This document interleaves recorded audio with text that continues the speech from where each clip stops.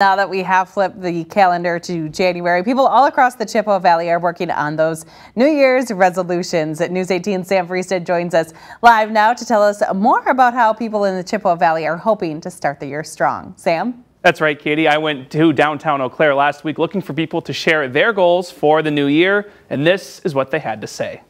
My friend just reminded me that I said that I wanted to stop worrying so much. So just letting things go is really something that I'm going to work on. Definitely be part of my community, attend my AAs, and possibly form new groups, something that works for people other than something with professionals. I was doing a New Year's resolution for losing weight. I started last year and I've lost almost 100 pounds total weight. I love enjoying outdoors, getting out walking all the time. I always make a resolution to be more thankful and grateful and just to do more healthy kinds of habits.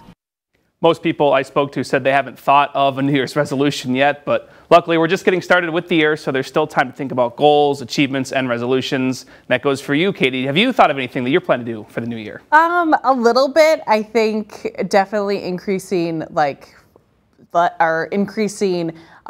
water intake, and definitely I need to spend less time on my phone, especially right before bed. What about you, Sam? I'm with the majority. I haven't really given it a lot of thought either as well. I would say the one that I would definitely try to do is I want to read more. I got a few books for Christmas that I want to get working on. So. Okay, yeah, we'll talk about books. I love reading. All right, awesome. Thanks, Sam. Well, according to Statistica, the saving money is the top New Year's resolution for Americans in 2024.